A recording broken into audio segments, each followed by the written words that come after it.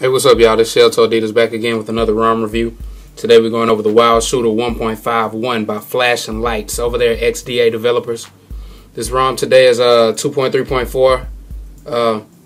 I'm running the kernel that was provided within the ROM. It's pretty sleek, pretty fast. You know, it has the Zeus mods and the modifications and the notifications.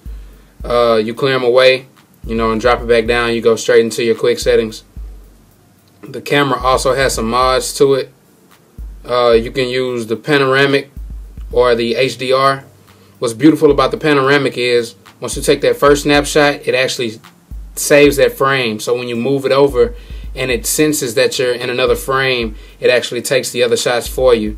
So instead of you having to press the button, you know, it's a lot more fluid.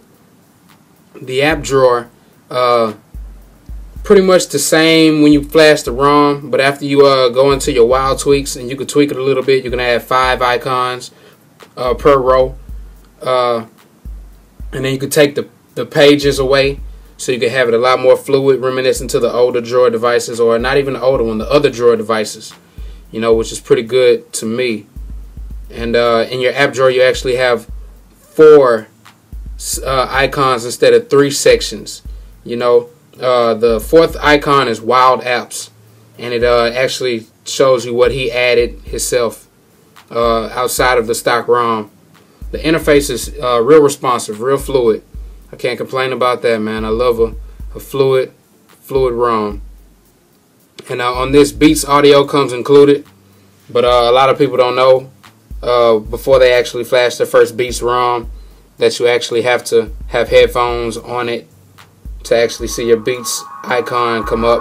Once you get that Beats icon, then you know what it is. You know you're on. And then the wild tweaks, you have so many different things, but the most dominant are the lock screen settings and the sense options. You know, a lot of people use those. So sit back, relax. I showed you most of it stock right now. When I come back with this review, it's going to be more of a personal type ROM. I'm going to make it my own. But sit back, relax, grab your phones, man, and let's get into it. Adidas, holla at you. Hey, what's up, y'all? This is Adidas back again. This is the WildShooter 1.51. I customized it a little bit, as you can see. I'm running a brand new live wallpaper. As always, you know me. I always got to have something different. But this ROM is nice, man. If you want the best of both worlds, tweaks and stock, this is the way to go. Only glitch I've ever run into is if you go to your internet. Say I go to my internet, and the bookmarks work in the actual widget. So I have to go to my internet, which I'm trying to do now. Okay, let's just go to a widget. And we're going to open it in the actual stock browser. Now if you hit your menu and you try to go to your bookmarks, it'll give you a force close.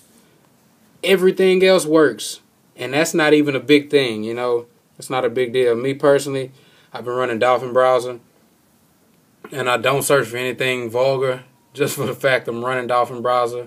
A lot of y'all know that you got privacy issues with that browser. But other than that, you got your tweaks in your actual drop-down bar. You know, you can actually take these recently used apps away. Give you a little more space on your notifications. If I drop it down, clear it away, and come back to it, it'll take me right into my quick settings. You got a lot of quick settings. He added some more outside of the ones Zeus mods had. And if I go to my actual app drawer, you see you got the 4 icons at the bottom. You got frequent, you got downloaded, and you got wild apps. Wild apps is what he added personally. You know, outside of tweaking other applications, that's the ones he added personally.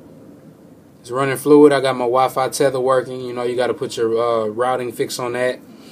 Everybody who's running the Evo 3D who has this wireless tether application knows exactly what I'm talking about. I enable encryption, go down to HTC Evo 3D, and I actually go down to routing fix, check that box, and you're ready to rock. Trying to see what else is different with this ROM. The camera, you have the panoramic feature with that. You got panoramic as well as HDR. So if you're a photographer, that's a plus. If you're not a photographer, you know, I find myself using it just for the simple fact that it's there. You know, you got, as you can see, it says panorama there, HDR here. Those are effects outside of the ones that come standard. He made it a lot faster. You're able to send bigger text messages and MMS messages. So he tweaked that. But that's pretty much an overall view of this ROM. The Shell So Adidas over here, Stair Droids. If you want this ROM, go over to XDA. Look up FlashingLights. Spelled just like it. One word, but spelled just like it sounds. FlashingLights. And go ahead and get it. Deuce.